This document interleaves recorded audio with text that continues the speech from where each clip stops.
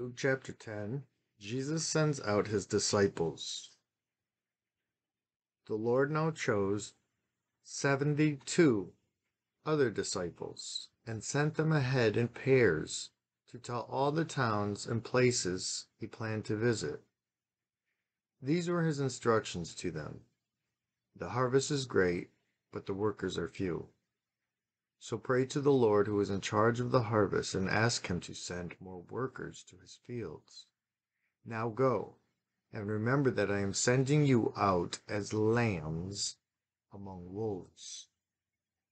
Don't take any money with you, nor a traveler's bag, nor an extra pair of sandals, and don't stop to greet anyone on the road.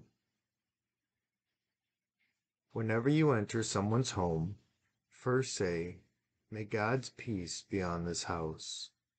If those who live there are peaceful, the blessing will stand.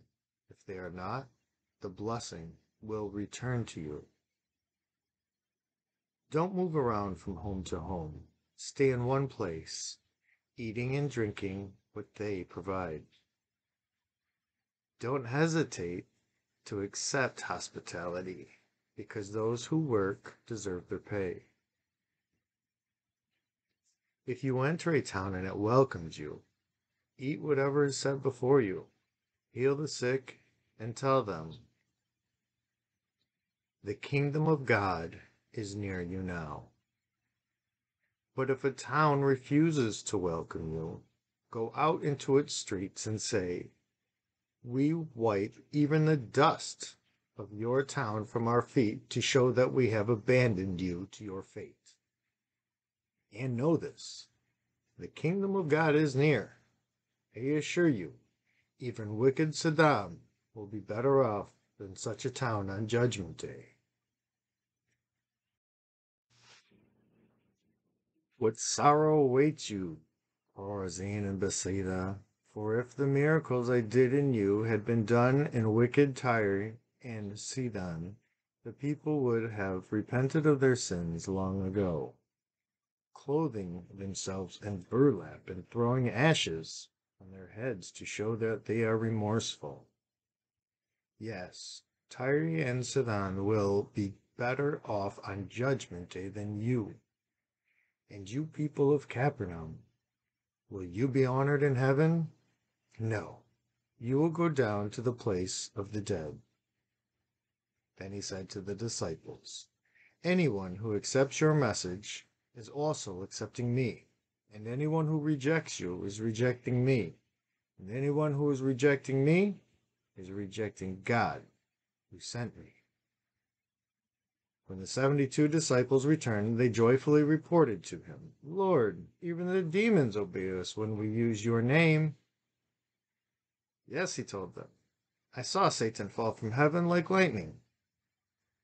Look, I have given you authority over all the power of the enemy, and you can walk among snakes and scorpions and crush them. Nothing will injure you. But don't rejoice because evil spirits obey you. Rejoice because your names are registered in heaven."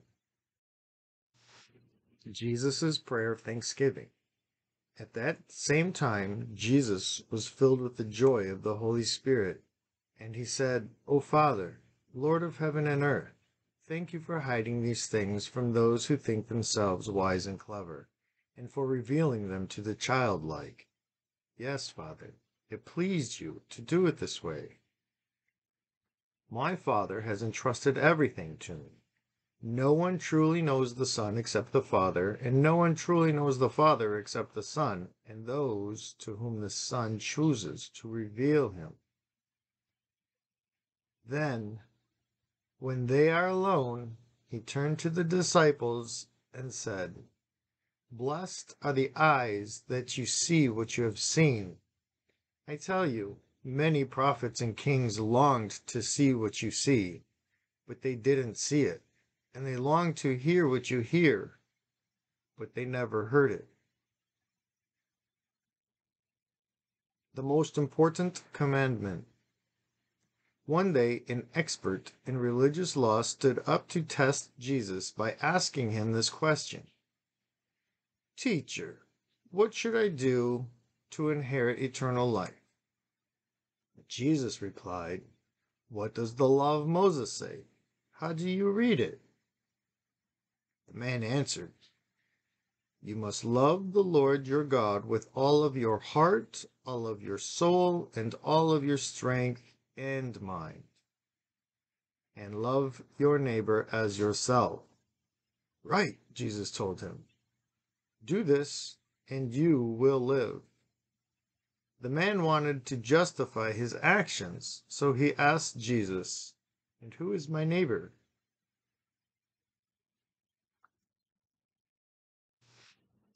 Parable of the Good Samaritan. Jesus replied with a story.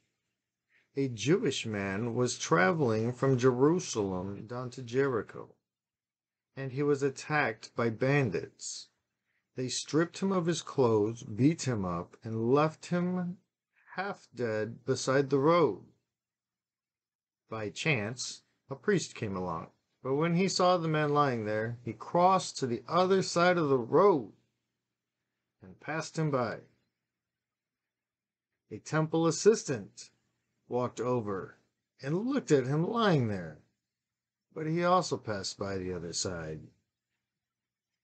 Then a despised Samaritan came along, and when he saw the man, he felt compassion for him. Going over to him, the Samaritan soothed his wounds with olive oil and wine and bandaged them. Then he put the man on his own donkey and took him into an inn, where he took care of him. The next day he handed the innkeeper 2 silver coins, telling him, Take care of this man. If his bill runs higher than this, I'll pay you the next time I'm here. Now, which of these 3 would you say was a neighbor to the man who was attacked by bandits? Jesus asked. The man replied, The one who showed him mercy. Then Jesus said, Yes, now go and do the same. Jesus visits Martha and Mary. As Jesus and the disciples continued on their way to Jerusalem, they came to a certain village where a woman named Martha welcomed him into her home. Her sister Mary sat at the Lord's feet, listening to what he taught, but Martha was distracted by the big dinner she was preparing. She came to Jesus and said, Lord, doesn't it seem unfair to you that my sister just sits here while I do all the work? Tell her to come and help me. But the Lord said to her, My dear Martha, you are worried and upset over all these details. There's only one thing worth being concerned about. Mary has discovered it, and it will not be taken away from her. Luke chapter 11, teaching about prayer. Once, Jesus was in a certain place praying. As he finished, one of his disciples came to him and said, Lord, teach us to pray, just as John taught his disciples. Jesus said, This is how you should pray. Father, may your name be kept holy. May your kingdom come. Give us each day the food that we need, and forgive us for our sins, as we forgive those that sin against us. And don't let us yield to temptation. Then, teaching them more about prayer, he used this story. Suppose you went to a friend's house at midnight, wanting to borrow 3 loaves of bread. You say to him, A friend of mine has just arrived for a visit, and I have nothing for him to eat. And suppose he calls out from his bedroom, Don't bother me. The door is locked for the night, and my family and I are all in bed. I can't help you. But I tell you this, though he won't do it for friendship's sake, if you keep knocking long enough, he will get up and give you whatever you need because of your shameless persistence. And so I tell you, keep on asking, and you will receive what you ask for. Keep on seeking, and you will find. Keep on knocking, and the door will be open to you. For everyone who asks receives, everyone who seeks finds, and to everyone who knocks, the door will be opened. You fathers, if your children ask for a fish, do you give them a snake instead? Or if they ask for an egg, do you give them a scorpion? Of course not. So if you sinful people know how to give good gifts to your children, how much more will your heavenly Father give the Holy Spirit to those who ask him? Jesus and the Prince of Demons. One day, Jesus cast out a demon from a man who couldn't speak. And when the demon was gone, the man began to speak. The crowds were amazed, but some of them said, "No wonder he can cast out demons. He gets his power from Satan, the prince of demons." Others, trying to test Jesus, demanded that he show them a miraculous sign from heaven to prove his authority. He knew their thoughts, so he said, "Any kingdom divided by civil war is doomed. A family, splintered by feuding, will fall apart. You say I am empowered by Satan? But if Satan is divided and fighting against himself, how can his kingdom survive? And if I am empowered by Satan, what about your own exorcists? They cast out demons, too, so they will condemn you for what you have said. But if I am casting out demons by the power of God, then the kingdom of God has arrived among you. For when a strong man like Satan is fully armed and guards his palace, his possessions are safe, until someone even stronger attacks and overpowers him, strips him of his weapons, and carries off his belongings. Anyone who isn't with me opposes me, and anyone who isn't working with me is actually working against me.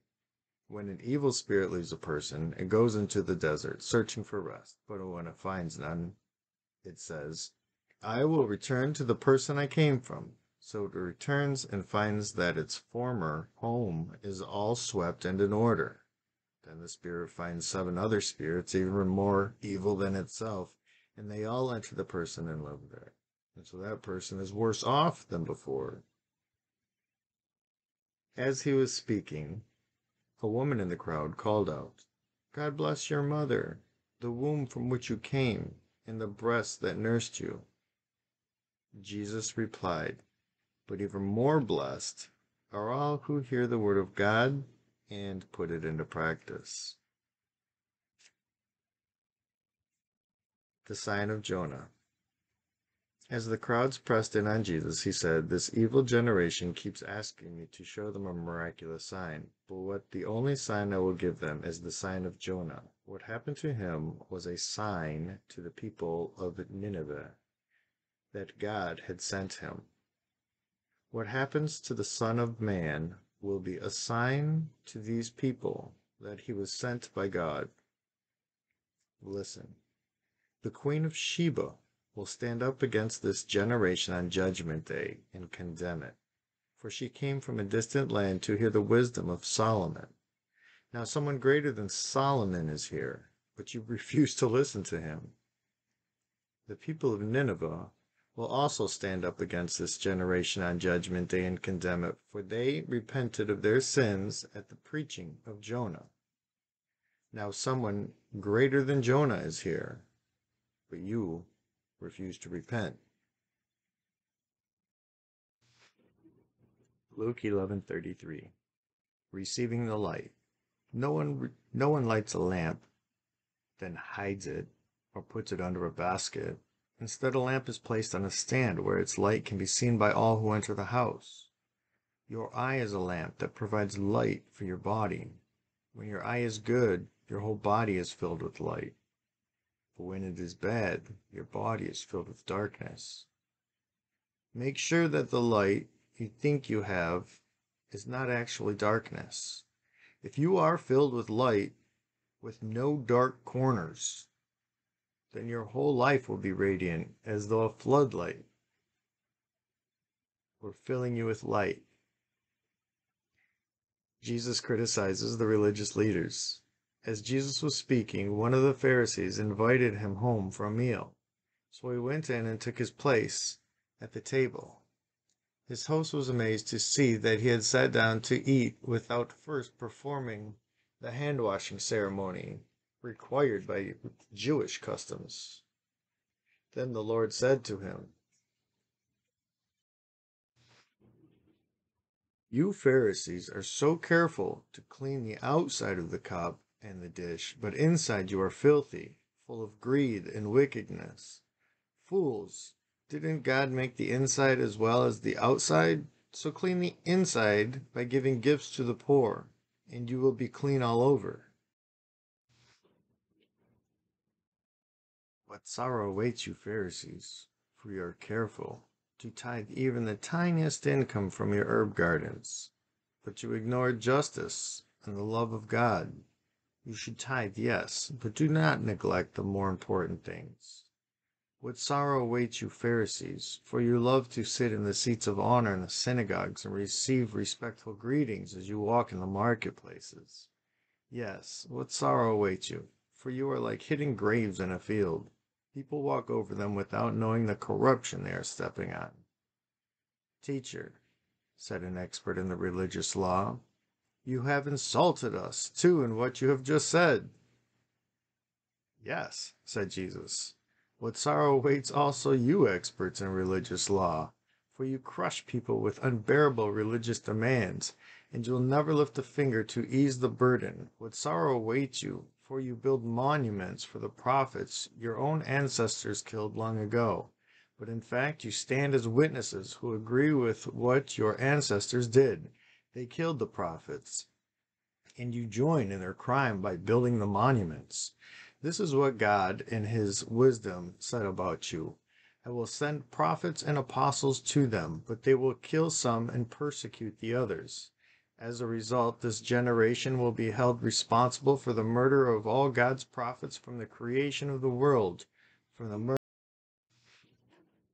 murder of Abel to the murder of Zechariah, who was killed between the altar and the sanctuary. Yes, it will be certainly be charged against this generation. What sorrow awaits you, experts in religious law, for you remove the key to knowledge from the people. You don't enter the kingdom yourselves, and you prevent others from entering it.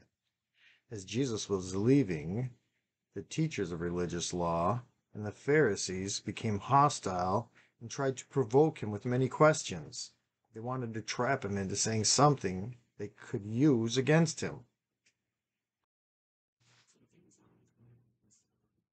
Luke chapter 12, a warning against hypocrisy. Meanwhile, the crowds grew until thousands were milling about and stepping on each other. Jesus first turned to his disciples and warned them, beware of the yeast in the Pharisees, their hypocrisy. The time is coming when everything that is covered up will be revealed, and all that is secret will be made known to all. Whatever you have said in the dark will be heard in the light, and what you have whispered behind closed doors will be shouted from the housetops for all to hear. Dear friends, don't be afraid of those who want to kill your body. They cannot do any more to you after that. But I will tell you whom to fear. Fear God, who has power to kill you and throw you into hell. Yeah, he's the one to fear. What is the price of 5 sparrows? 2 copper coins? Yet God does not forget a single one of them, and the very hairs on your head are all numbered. So don't be afraid. You are more valuable to God than a whole flock of sparrows. I tell you the truth. Everyone who acknowledges me publicly here on earth, the Son of Man will also acknowledge in the presence of God's angels. But anyone who denies me here on earth will be denied before God's angels. Anyone who speaks against the Son of Man can be forgiven. But I tell you what, anyone who blasphemes the Holy Spirit will never be forgiven. And when you are brought to trial in the synagogues and before rulers and authorities, don't worry about how to defend yourself or what to say, for the Holy Spirit will teach you at that time what needs to be said. Parable of the Rich Fool. Then someone called from the crowd, Teacher, please tell my brother to divide our father's estate with me. Jesus replied, Friend, who made me a judge over you to decide such things as that? Then he said, Beware. Guard against every kind of greed. Life is not measured by how much you own. Then he told them a story. A rich man had a fertile farm field that produced fine crops. He said to himself, "What should I do? I don't have room for all my crops." Then he said, "I know. I'll tear down my barns and build bigger ones. Then I'll have room enough to store all my wheat and other goods. And I'll sit back and say to myself, 'My friend, you have enough stored away for years to come. Now take it easy. Eat, drink, and be merry.' But God said to him, 'You fool, you will die this very night. Then who will get everything you worked so hard for?' Yes, a person is a fool to store up earthly wealth, but not have a rich relationship with God." Luke chapter 12, 22, teaching about money and possessions. Then, turning to his disciples, Jesus said, "That is why I tell you not to worry about everyday life, whatever you have enough food to eat or enough clothes to wear.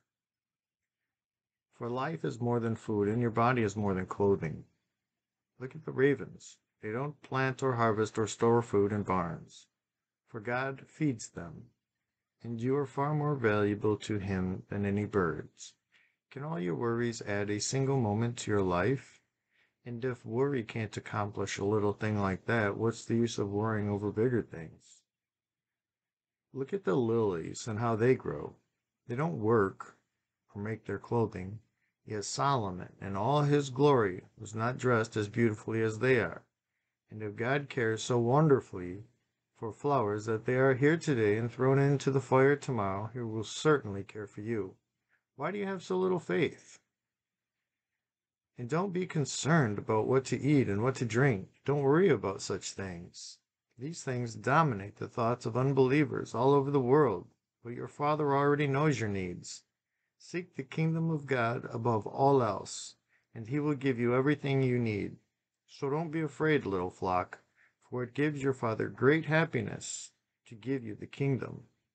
I tell you, sell your possessions and give to those in need. This will store up treasure for you in heaven.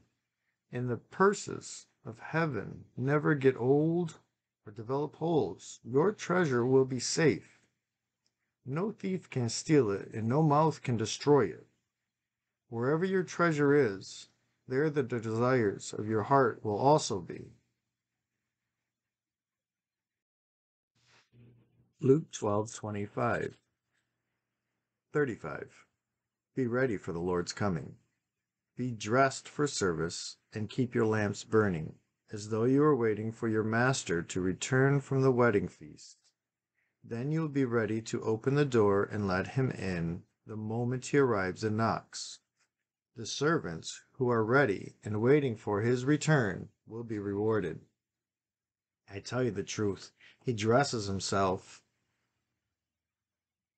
himself will also be seated upon an apron and serve them as they sit and eat. He may come in the middle of the night or just before dawn, but whenever he comes, he will reward the servants who are ready. Understand this: if a homeowner knew exactly when a burglar was coming, he would not permit his house to be broken into. You also must be ready at the same time, for the Son of Man will come when least expected." Peter asked, "Lord, is that illustration just for us or for everyone?" And Jesus replied, "A faithful, sensible servant is one to whom the master can give the responsibility of managing his other household servants and feeding them. If the master returns and finds that the servant has done a good job, there will be a reward. I tell you the truth, the master will put that servant in charge of all he owns. But what if the servant thinks, 'My master won't be back for a while,' and he begins beating the other servants, partying, and getting drunk? Well, the master will return unannounced and unexpected, and he will cut the servant into pieces and banish him with the unfaithful. And a servant who knows what the master wants, but isn't prepared and doesn't carry out those instructions, will be severely punished. But someone who does not know and then does something wrong will be punished only lightly. When someone has been given much, much will be required in return. And when someone has been entrusted with much, even more will be required. Jesus causes division. I have come to set the world on fire, and I wish it were already burning. I have a terrible baptism of suffering ahead of me, and I am under a heavy burden until it is accomplished. Do you think I have come to bring peace to the earth? No, I have come to divide people against each other. From now on, families will be split apart, 3 in favor of me and 2 against, or 2 in favor and 3 against.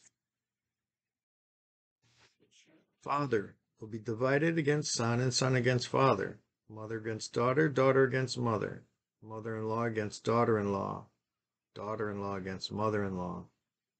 Then Jesus turned to the crowd and said, when you see clouds beginning to form in the west, you will say, here comes a shower, and you are right. When the south wind blows, you will say, today will be a scorcher, and it is.